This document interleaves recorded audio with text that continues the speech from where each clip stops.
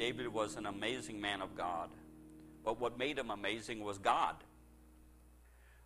As I read from Genesis to Revelation, and I look at men and women who have known the Lord, Old Covenant, New Covenant, makes you jealous, don't it? Makes me jealous. I say, Lord, if they could know you like that, I can know you like that. If they could accomplish great feats, I can accomplish great feats. And it's all by faith. Hebrews 11, it's all by faith. It's all by faith. It's not by feelings. It's not by emotions. It's not by circumstances.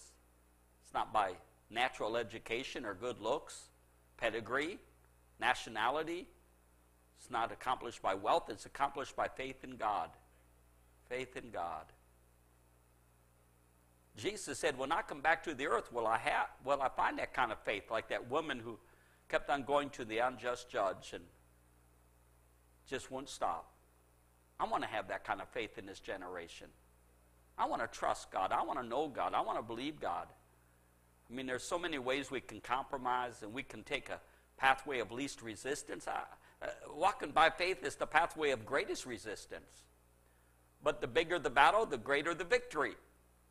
I want to have that kind of faith. And so I look at those who are our examples, and David is an example for us. And God had said about David, he said, I'm looking for a man after my own heart. And we look at David, and he had a heart after God. And you can see that heart after God revealed in the Psalms he wrote, 78 Psalms. And when he became king, he established what we call the Tabernacle of David, where people would come and they would worship and sing to the Lord 24 hours a day and lift up the name of the Lord. And we see it when he overcame Goliath and the Philistines and the Midianites and all of the enemies of God. See, David accomplished 8 major things in his life, and he wrote the book of Psalms. He basically 78 of them, and then he overcame Goliath and the enemies. He overcame the enemy. He raised up a mighty army. Saul had a ragtag army. That's what Saul had. Saul had a ragtag army. But when David came, David, who became a mighty man because of his faith in God, he raised up a mighty army, an unconquerable army. He ended up with 300 mighty men. Can you imagine this? 300 mighty men. Men that were just like him in faith. They were brave and courageous and strong and fearless. And then he unified all of Israel. See, because Israel to a great extent was dysfunctional, the 12 tribes. But David came and he brought unity to the people of God. He brought organization to the government. He actually brought success to the nation of Israel. Really, there was no other nation like Israel in all the world after David got done, and then Solomon, his son, stepped in. But do you know it was David who came up with the plan? He wanted to build the temple. They call it the Temple of Solomon. But do you know who actually came up with all the plans? David did. David, the Lord, he cried to God. He knew God. He walked with God. He experienced God in ways that are so amazing, and God gave to him the blueprints, and he wanted to build the temple of God. And he went to Nathan, and he said to the prophet, can I build the temple? And Nathan said, yes, you can build the temple. But as Nathan was in prayer one day, the Lord says, no, tell David he can't build the temple.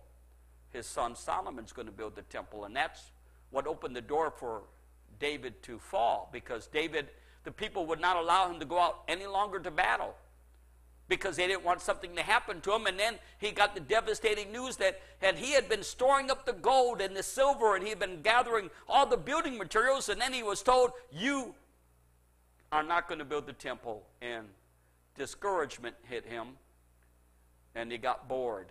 Boredom is the playground of the devil. We dare not be bored. Without a vision, a people perish. But David unified the people of Israel. He established praise and worship in the house of God. He did a lot of wonderful things, amazing things. But Psalms 23, I think, to me, is 6 verses of profound revelation, because he talks about the Lord, Yahweh, and he talks about him 13 times in 6 verses. And then he talks about 16 major events. And then he talks about 17 times he refers to himself. And so we'll look there for just a little bit tonight. In Psalms 23, verse 1, he said, the Lord, Yahweh, the Yahweh is my shepherd. Now, he had a revelation of what it meant to be a shepherd, because he had been one. And he knew he was one of God's sheep. And you have to see God as your shepherd. But you got to see yourself as a sheep, as a lamb. And I did teaching on sheep one time, the personality, the traits, the characteristics of sheep. Sheep are really dumb. Sheep are really helpless, defenseless. They can't make it on their own. I remember I grew up in Wisconsin, and I'd go out and stay with a family that had 16 kids, and they were farmers. And there was a guy that had, an old guy that had sheep, and he had woods, and he had a fence around these woods. But these sheep were the most pitiful sheep you ever saw, because the farmer didn't take care of these sheep. I never felt so bad in all my life for any animal than those dumb sheep, because their wool, it was all matted and ugly and gross, and they were all filthy and dirty. See, even dogs clean themselves, and even cats clean themselves, and they can even defend for themselves, and they can even eat for themselves. You know what I mean? They can look out. Sheep. Now we're not talking about mountain sheep. We're talking about regular sheep. Them sheep were full of germs and disease. And if you would have picked up their wool, they were full of all kinds of worms, because the wool would grow down around them, and they were just so filthy. And I'm sure eventually when that old farmer died, they probably had to slaughter all those sheep, because he just was not a good shepherd. Sheep cannot take care of themselves. In the book of Jeremiah, God talks about the shepherds, that they're nothing but a bunch of barking dogs. They don't care about the sheep. They don't want to feed the sheep. So the first job of a shepherd, believe it or not, is to provide good food and good water for the sheep. Very important to have. How many know food and water is important? Good food and water. But he said the Lord, he knew Jehovah. He knew Yahweh. He knew the God of Abraham, Isaac, and Jacob. He knew the God of Moses, the great I am. He says, he is my shepherd. He's my shepherd. And you got to see God that way. You got to see him as your shepherd. He's got to be your shepherd. He's got to be your all in all. See, to a lamb, their whole life is completely dependent upon the kind of shepherd they have. Their whole life. So my whole life depends upon my shepherd. My mental condition, my emotional condition, my physical condition, my future, my everything is caught up in my shepherd, and his name is Jesus. The Lord he's my shepherd. I shall not want. Now, I'm totally convinced, if there was talking sheep, that if you ask a little lamb about their life, I'm totally convinced all they do is brag about their shepherd if they had a good shepherd. Oh, did you meet my shepherd? Do you know my shepherd? Do you know my Lord? Do you know the one who protects me and feeds me and provides for me and delivers me and helps me? And I remember the time that I got caught in thickets and he was right there. I remember the time that a wolf came to get me and he took his club and he hit him in the head. I remember the time when I fell over a cliff and he took a staff with they call it I think a crook, and he pulled me back up out. The Lord is my shepherd, and because he is my shepherd, I know him as my shepherd, I shall not want. My God supplies all my needs according to his riches and glory. Now, of course, sheep got to give back to the shepherd what he requires. He wants their wool. Do you know, we could talk about that tonight, because every year farmers will shear their sheep. They shear their sheep. They take them right down to the hide. They take them right down to the hide. Why? Because all of that wool, which in the wintertime is fine, but in the summertime, it's detrimental. I mean, you'll get stuck in thickets.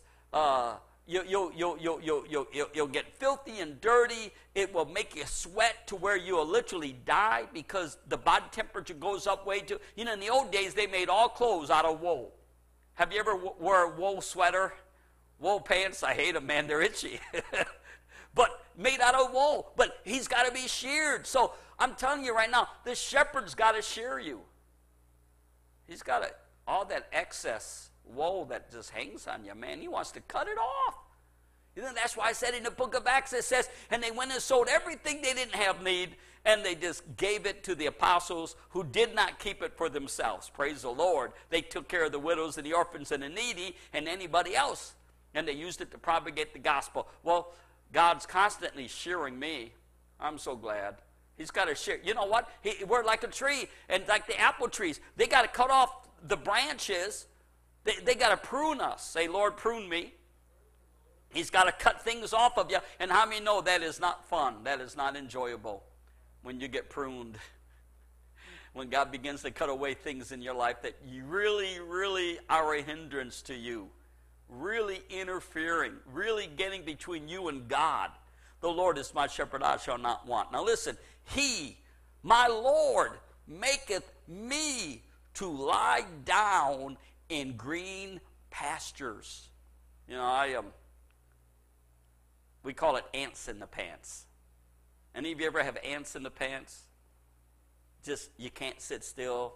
You got to get up. You got to move. You got to do this. You got to do that. Like Martha, busy, busy, busy, busy. Just busy, busy, busy. No, he says, he maketh me. David said, my shepherd, this invisible shepherd, this invisible God, the great I am, he makes me lay down in green pastures, good feeding grounds. See, what the first thing a good shepherd does is he spies out the land as he's leading his sheep. He is looking for a field where there's no snakes and there's no poison and there's no weeds. It's good clover, good green grass. It's good eating. It's good eating. So God wants to lead his sheep into good eating. He wants you to grow. Desire this and seal miracle the word that you may grow thereby. He wants to feed you with good truth. He wants to feed you. For all scripture is given by inspiration of God, and it's profitable for doctrine, for reproof, for correction, for instruction in righteousness, that the man of God may be perfect, thoroughly furnished unto every good work. He gives us the word. He gives us good feeding. He gives us good truth.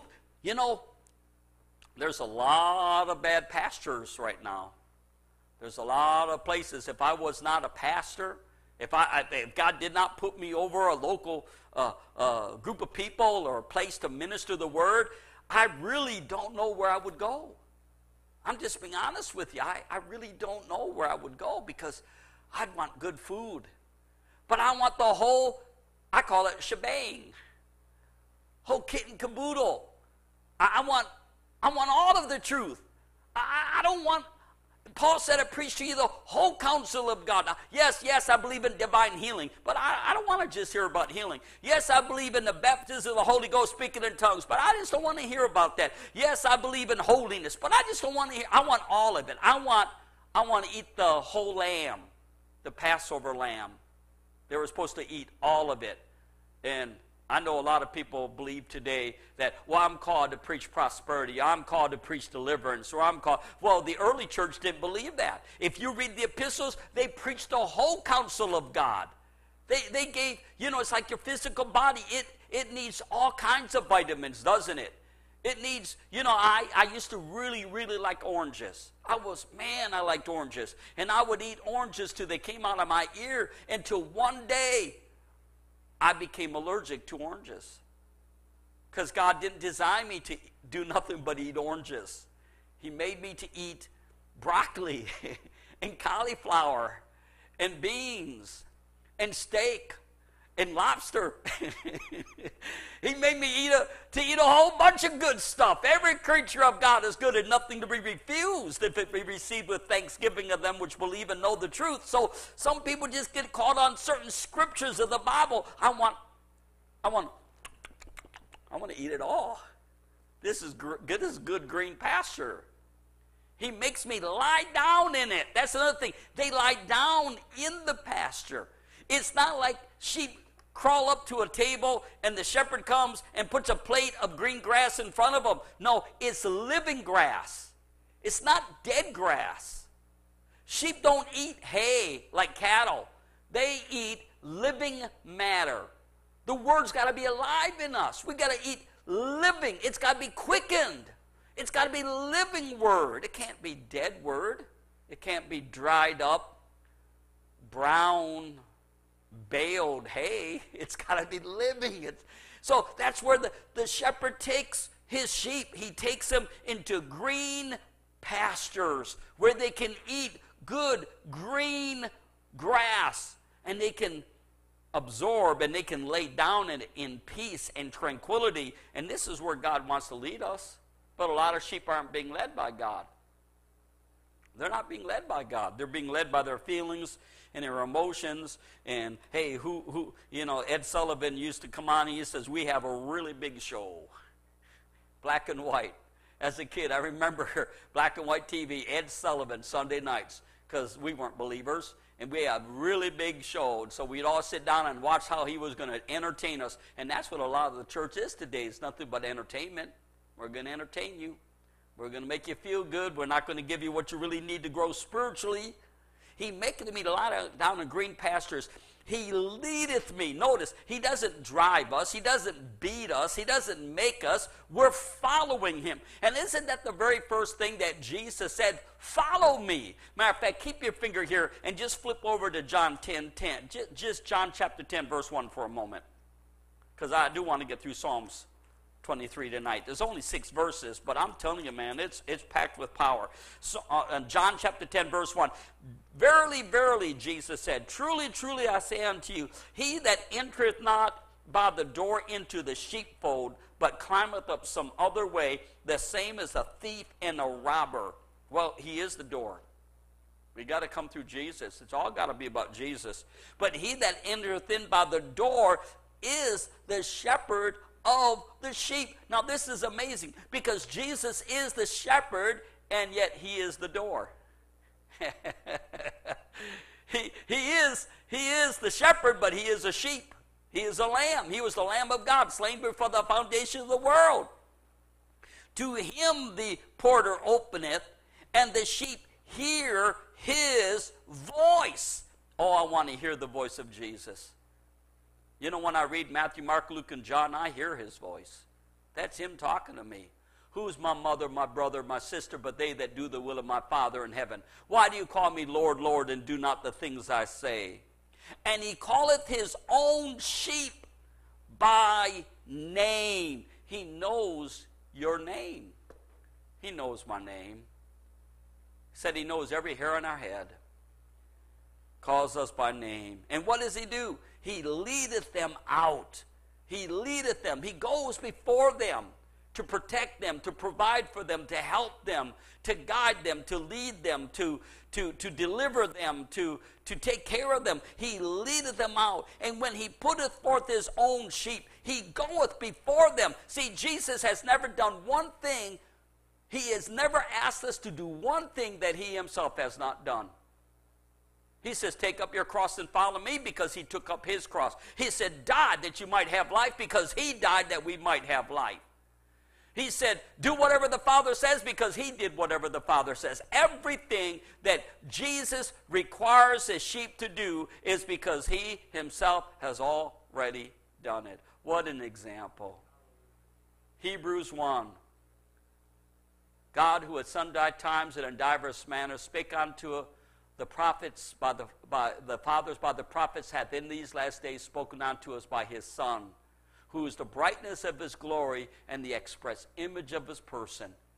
We see the Father and the Son, and the Son says, now I'm going to show you how to do this.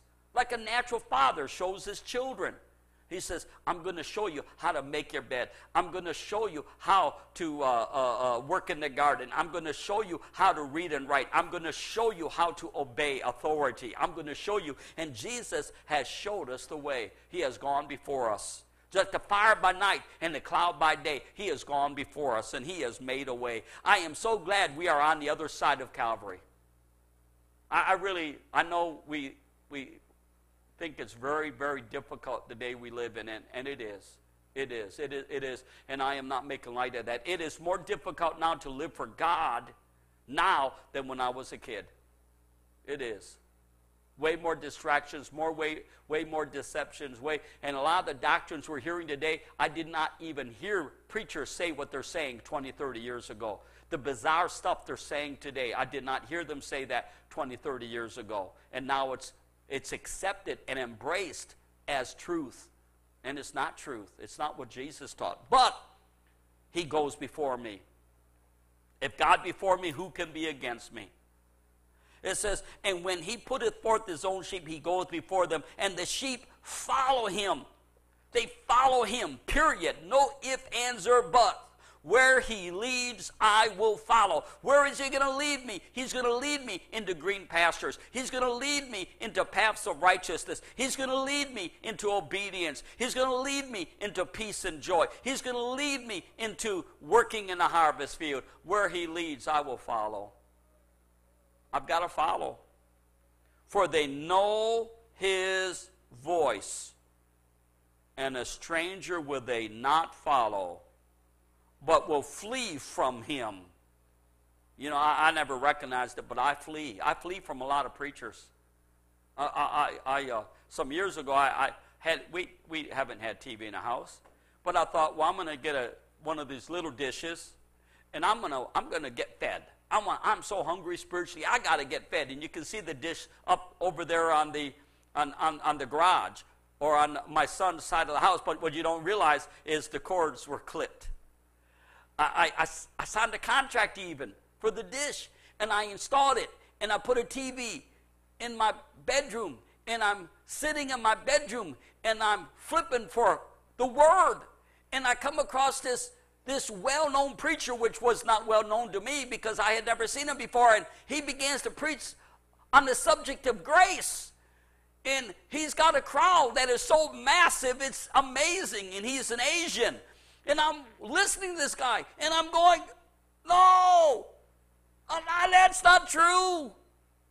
That's bizarre. That can't be God. Oh, I was so upset. I had just installed the dish, and I'm watching this preacher. I jumped up, went over and grabbed a pair of wire cutters, and I clipped the wires. I said, I can't watch this. I had turned on some other preachers, and I'm telling you what I just said. It ain't worth it, man. This is garbage. This isn't taking me into holiness. This isn't leading me into sacrifice. This isn't leading me into death. This isn't leading me into holiness. This isn't leading me into obedience. This isn't leading me into his divine nature. I can't watch this. And it says, a stranger will they not follow, but will flee from him. Yeah, but Pastor, I like that preacher. I don't know what to say. You must not be reading the same Bible I'm reading. You must not know the same Jesus I know. Because Paul said, if we are an angel from heaven preach any other Jesus unto you than that which we have preached, let him be accursed. As we said before, so say I now again, if I preach any other gospel unto you than that which I preached to you unto you the first, let me be damned.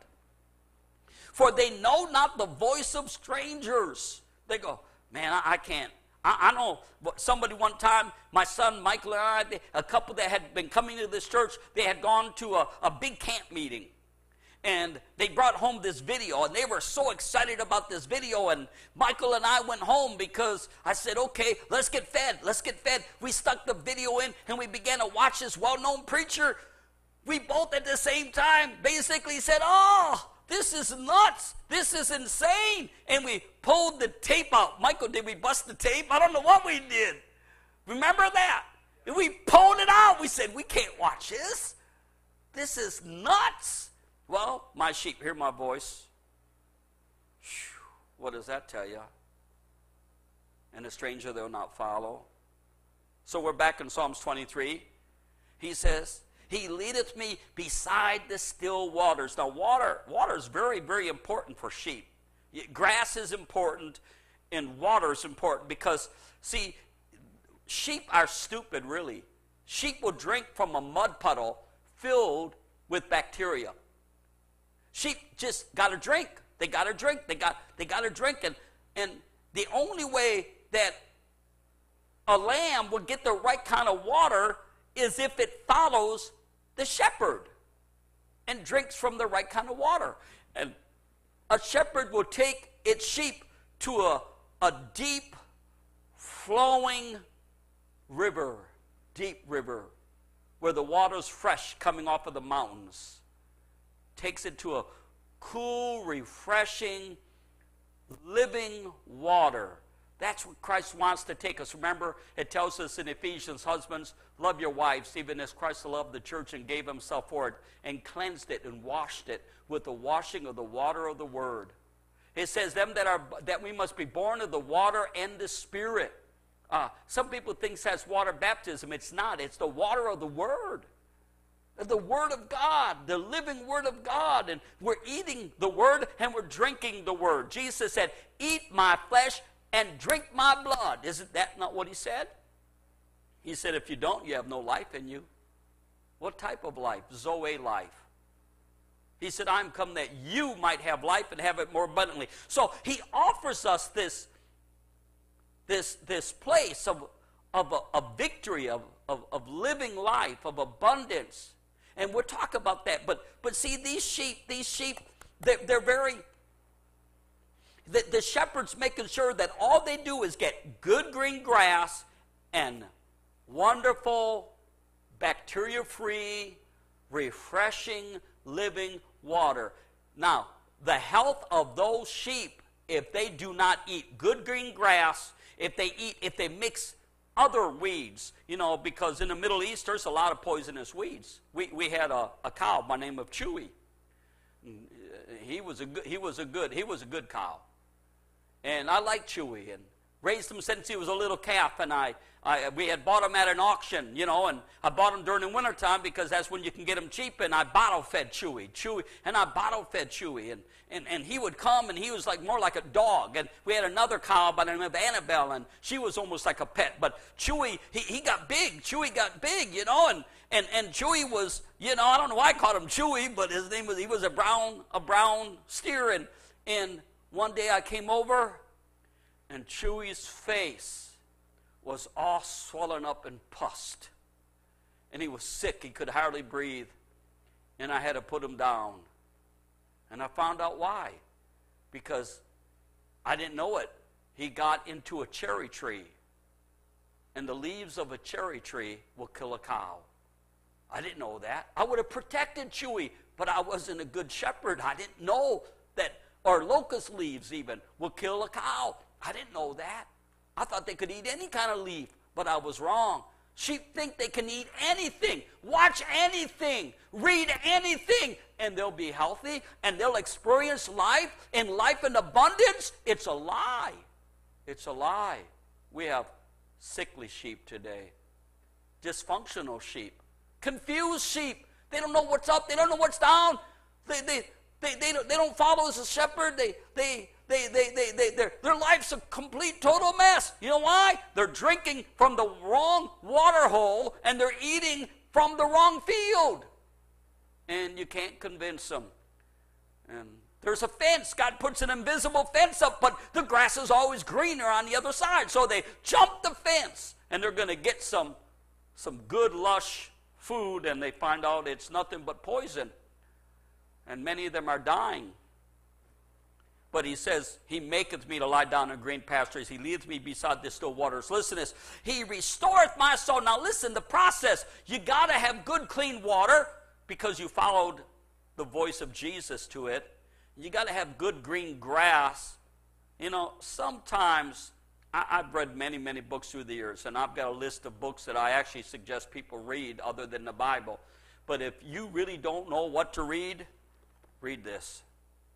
This is good all the time. Ask the Holy Spirit to make it alive to you. This is real. This is true. This is, I teethed on the word of God, you might say. He restoreth my soul. Now, actually, another translation says it does not just refer to your mind or your will and your emotions, even though your mind has an effect on all of you. It refers to the whole man, spirit, soul, mind, and body. He says he is going to restore, he's going to revive, he's going to renew, he's going to regenerate, he is going to resurrect your soul. Whew, isn't that wonderful? But you got to drink from the right water hole, and you got to eat from the right pasture. You got to be eating the right kind of food. But be ye transformed by the renewing of your mind. He'll quicken our souls.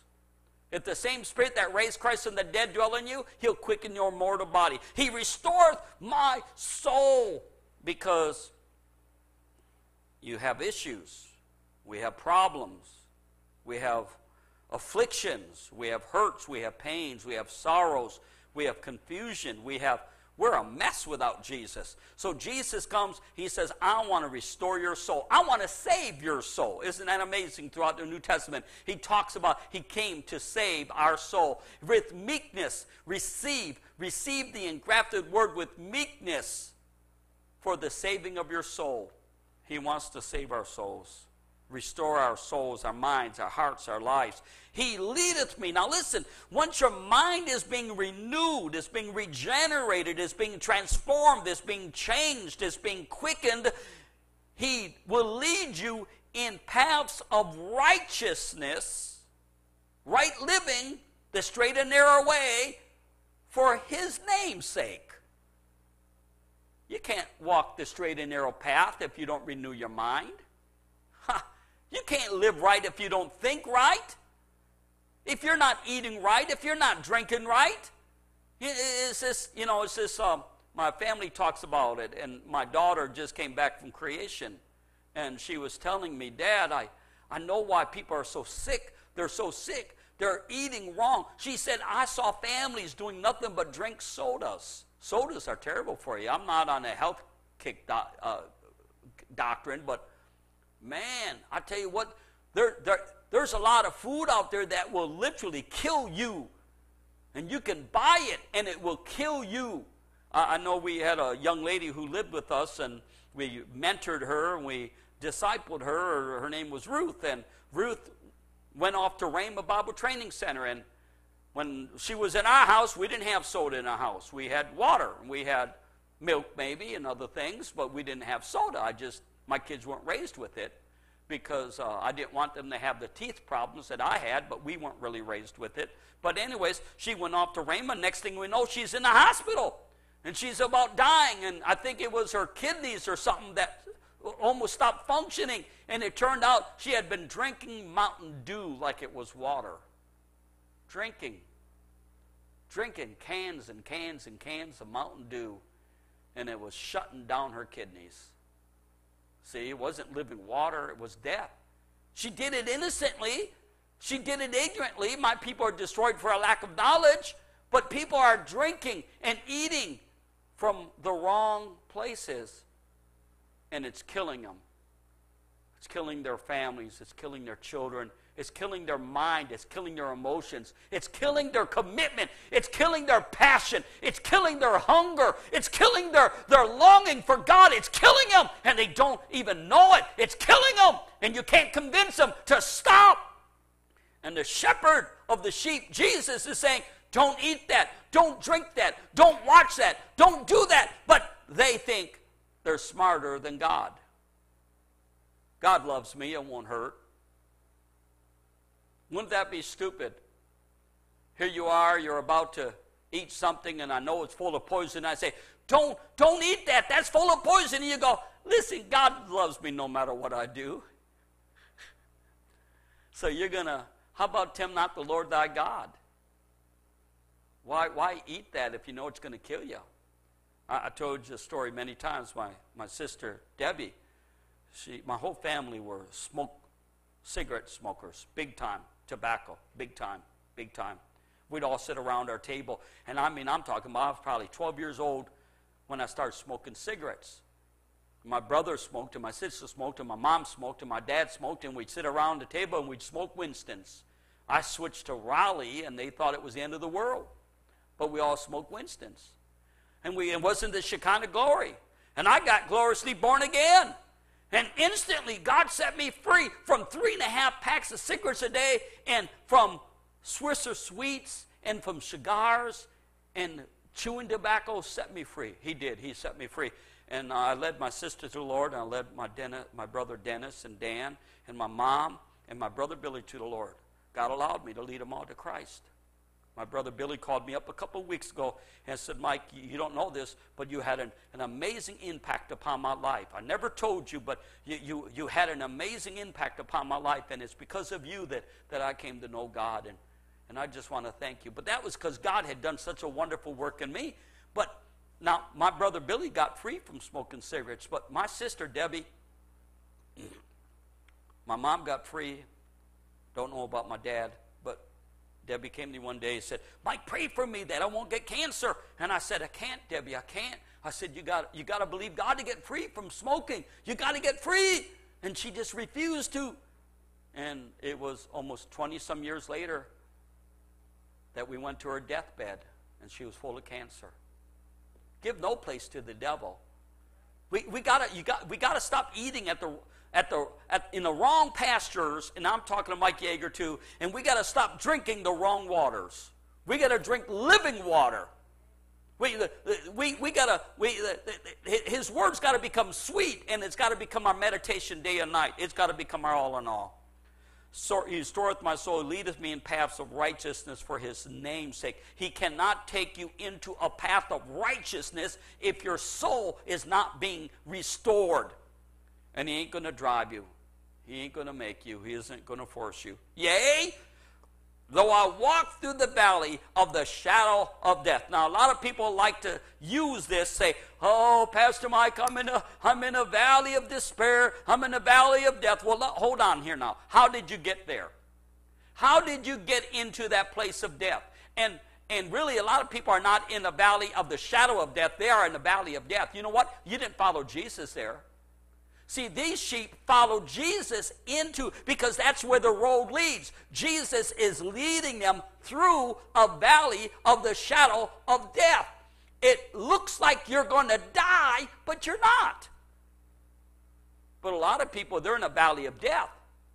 There's a place I think out west somewhere called the Valley of Death. You know why? There's no water out there. There's nothing out there. It's just nothing but death. But how do people get into the Valley of Death? They're eating wrong and they're drinking wrong. They're eating wrong and they're drinking wrong. And we get into a valley of death like my sister did with cancer. God didn't lead you into that place of temptation and tests and trials. Now, don't misunderstand me. The Holy Spirit led Jesus into the wilderness to be tempted of the devil. That's right, for 40 days, but he came out of it. He didn't die in it. You know, God will lead you into difficult places. He has. I've gotten into difficult places. God didn't lead me there. Financial problems, God didn't lead me there. Marital problems, God didn't lead me there. You know, physical problems, God didn't lead me there. I went there. I didn't follow my shepherd. I went astray. We all like sheep have gone astray.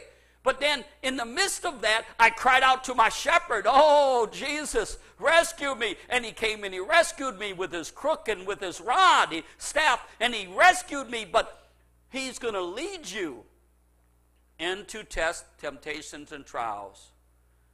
But it's just a shadow. You feel like you're going to die. You're not going to die. Keep your eyes on Jesus. It looks like you're a goner, like Shadrach, Meshach, and Abednego. He literally led them into the burning furnace. How? Because he said, do not bow your knees to that golden statue of Nebuchadnezzar. He said to Daniel, don't you stop praying 3 times a day. And he ended up in the lion's den. And it was a valley of the shadow of death, but it was not death. I cannot tell you how many times it looked like God was leading me to my death. And I was facing the communists who were waiting for me on the Isle of Leon, and they were there with their machetes and with their guns, and they were going to kill me, and I jumped off the front of the canoe, and they split like the Red Sea. When the Yupik Indians tried to burn me to death in the Mackay, and they couldn't hurt me. In many situations, when I was being led of God, it looked like it was over with, man. It looked like I was gone. But I was being led of God. It was not a circumstance I got myself into out of disobedience. Hello? So what do we do if we're in the valley of death? Repent. Say, Lord, have mercy on me. Deliver my soul from this valley of death, because I haven't followed you. I haven't obeyed you. You didn't lead me here. You know how God is getting such a bad rap today? People are blaming God, and they got themselves in the mess. People misusing their finances, misusing their time, treating people wrong, watching the wrong stuff, doing the wrong things, having the wrong attitudes, and then God gets the blame. It ain't God. It ain't God. They just didn't listen to Jesus. Now listen, yea, though I walk, say I walk, I don't camp, I don't live, I don't stay there. I walk through the valley of the shadow of death, because Jesus is still walking on. I will fear no evil. God hasn't given me a spirit of fear, but a power, love, and a sound mind. Oh, when I'm drinking from the right well and I'm eating from the right pasture, I will have a sound mind. A sound mind, a stable mind. I will, no matter what's happening. Though 1,000 fall at my left and 10,000 at my right, it will not come nigh me. Keep your hand here and flip over to Isaiah 43. Isaiah 43, please. We're about getting ready to close here.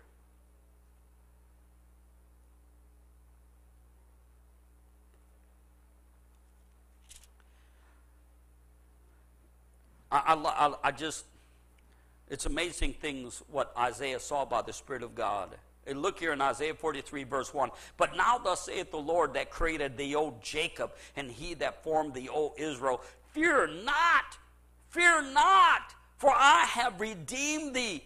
I have called thee by thy name, and thou art mine.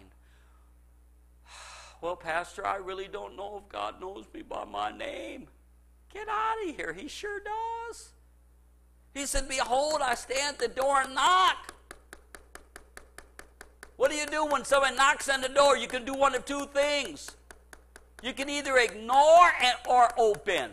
You know how many people are ignoring the shepherd? The shepherd, he's standing outside and he's knocking on the door. He's saying, let me in. I want to lead you. I want to guide you. I want to provide for you. I want to protect you. I want to help you. I want to deliver you. I want to set you free from every stinking lie of this world, the flesh and the devil. Yes, this world is like the valley of the shadow of death, but I'm going to get you to the other side if you'll just follow me. Just follow me. That's what he said to Peter and John and James and all the disciples. Follow me. And how many times did he say to people, follow me, and they would not? The rich young ruler, go sell all that you got. Come and follow me. When thou passest through the waters, I will be with thee. And through the rivers, they shall not overflow thee.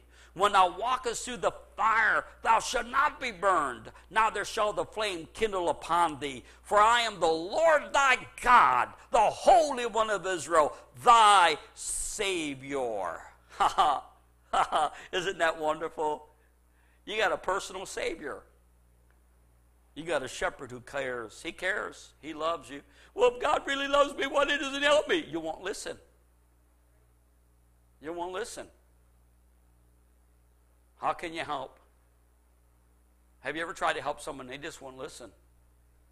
I have tried to help people through the years, and they wouldn't listen. They wouldn't listen to the word. They wouldn't listen to truth, and they lost their marriage, and they lost their health, and they lost their lives, and a lot of them lost their souls.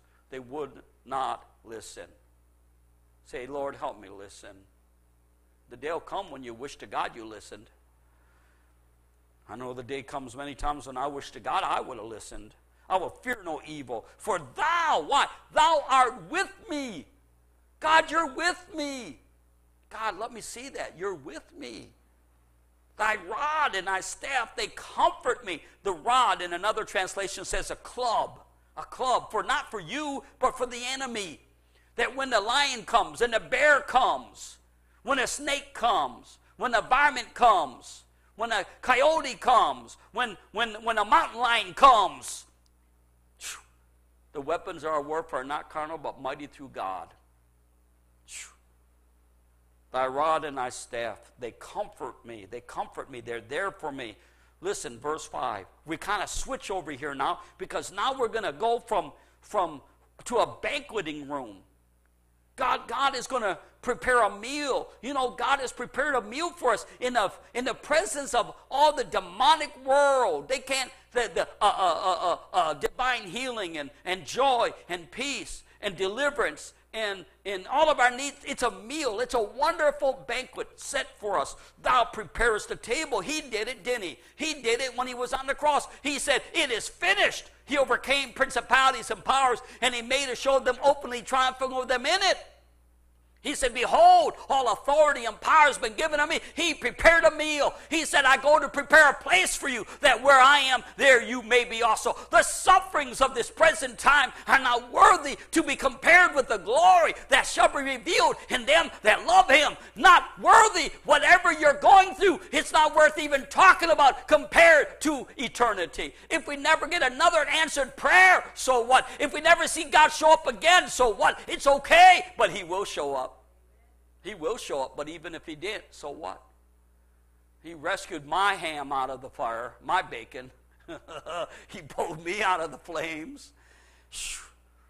Thou preparest the table before me, for me, in the presence of mine enemies. Oh, I bet it gets the devil's goat. This place is still here. He probably can hardly stand it. Every time he sees Jesus is Lord. Jesus is Lord. It must aggravate all the demons. It's got to aggravate them. There's people who hate the name of Jesus. Can you imagine the devil's in them, how it screams? Wants to get rid of this place, wants to shut it down, wants to shut our mouths, and we just get louder. We're just going to reach out more. We're reaching out more all the time by internet. Every week we're putting up how many videos, Brother Mark? How many? 3, 4, 5?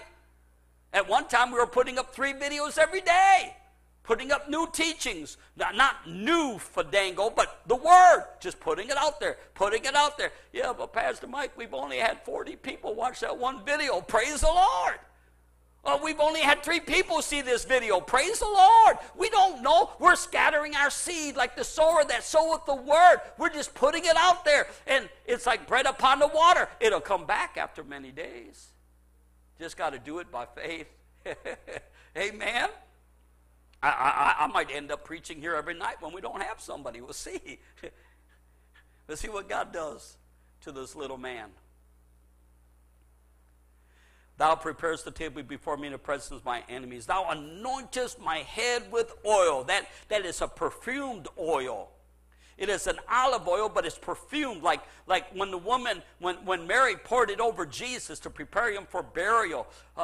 Oil, we could talk about that. Oil was very important for the sheep, because actually oil would even cause the parasites to come out of their skin, because parasites would try to dig their way, and when they dumped the oil on them, it would drown the parasites. They couldn't breathe. It's like if you take a wood tick that digs into your flesh and you cover it and you touch its rump with the end of a hot match. After you blow it out, it'll back right out. But you can put things over and it causes the parasites to come out, because they need that oxygen that they're getting from the outside. But he says, you anoint my head with oil. Listen, my cup runneth over. Say, my cup runneth over. You know, in Ephesians 3, it says, now unto him that is able to do exceedingly abundantly above all that we ask or think, according to the power that worketh in us. God's at work in me. Is God at work in you? Is Jesus at work in you? Will you cooperate with him? Will you agree with him? Will you say, yes, Lord, yes? If nobody else says yes, will you say yes? Will you say, Lord, here I am, send me? I'm yours, Lord.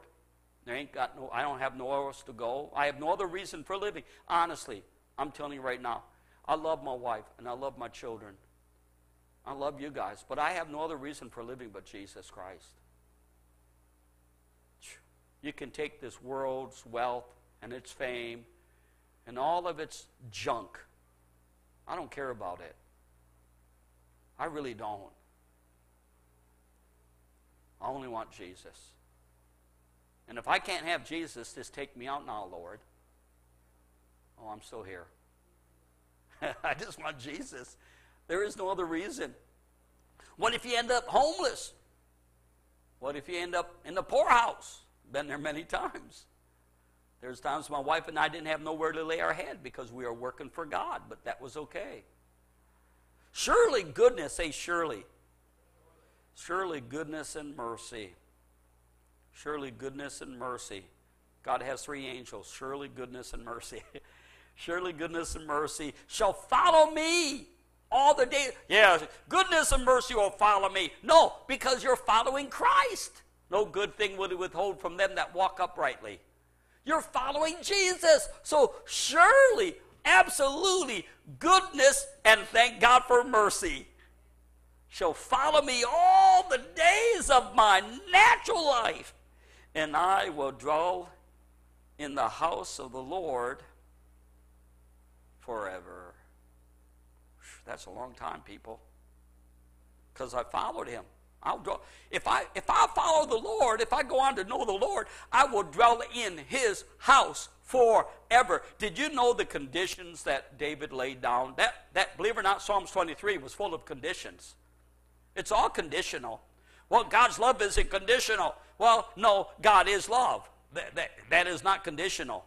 God is love. But for you to walk in that place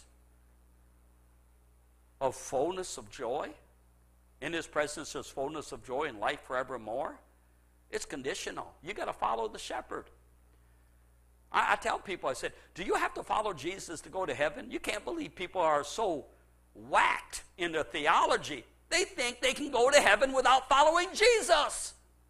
You got to follow Jesus. Now, the best way for me to help people is for me to follow him. I have decided to follow Jesus. I have decided to follow Jesus. I have decided to follow Jesus. No turning back, no turning back.